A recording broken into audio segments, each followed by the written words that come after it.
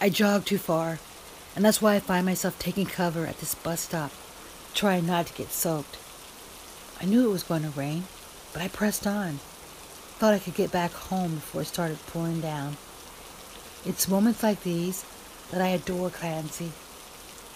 I press my wristband and wait. Sure enough, 10 minutes later, he arrives. The back door pops open, and I dive into the heated back seat of my car, and we're homebound.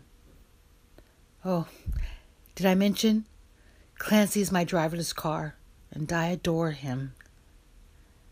Driverless Car by cdvomagic. Let's work together.